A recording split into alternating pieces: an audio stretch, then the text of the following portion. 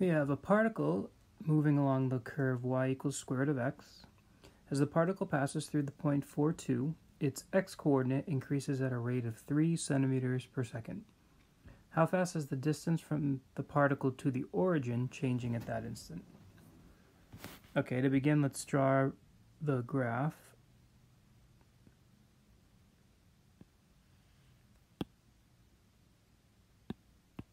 So we know that the graph of root x looks like this. So my particle I'll situate right here. And we know from the information here that its x-coordinate increases at a rate of 3 centimeters per second. So that means that we know dx dt equals 3. And we're asked a question about how fast the distance from the particle to the origin is changing at the instant that it's passing through the point 4,2. So a couple of things I think I'll do here. One thing is that I'll label this point here x comma root x because it's on the curve, so that's its y coordinate. We also know that we're interested in the rate of change of this length, right? If you look at the description, just make that a little bigger. If you look at the description here, it says how fast is the distance from the particle to the origin changing at this instant. So that needs to be a variable too. I'm going to call that z.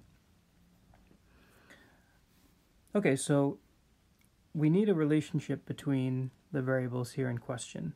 Now I think what I'll do is I'll draw this triangle here,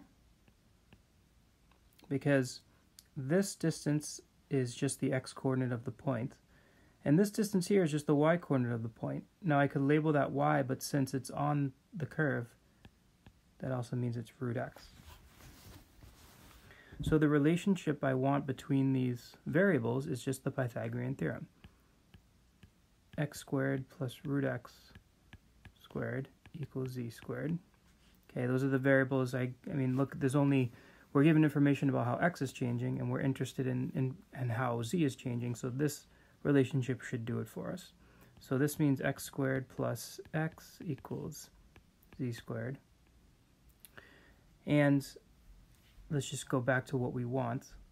In calculus terms, we want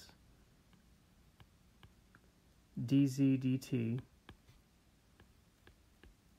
Now at this instant is at the instant that the particle passes through the point 4,2.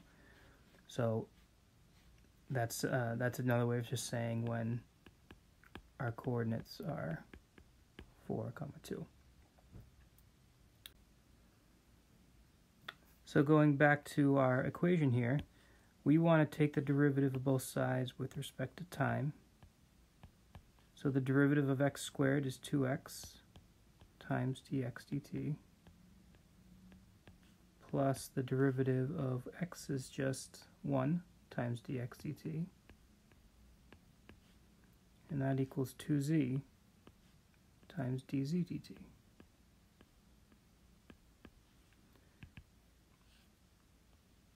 Now again, we want this,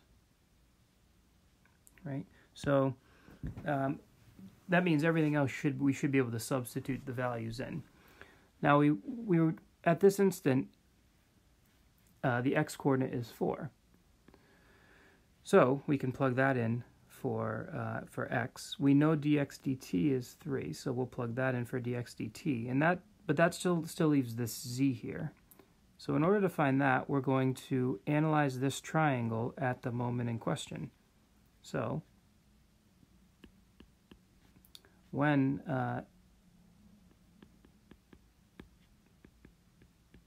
the particle's at the point 4, 2, the triangle looks like this.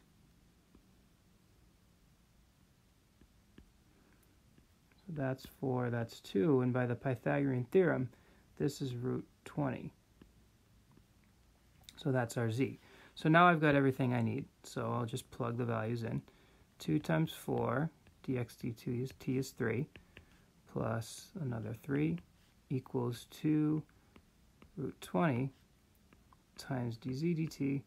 And now the rest of the problem just hinges on your algebra. Zoom out a little bit.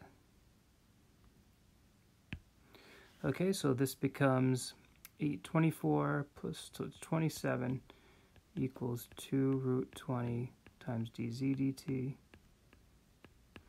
And dividing both sides by 2 root 20, we get dz dt is equal to 27 divided by 2 root 20. And that gives you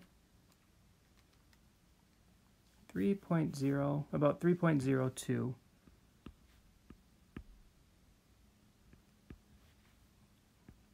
centimeters per second.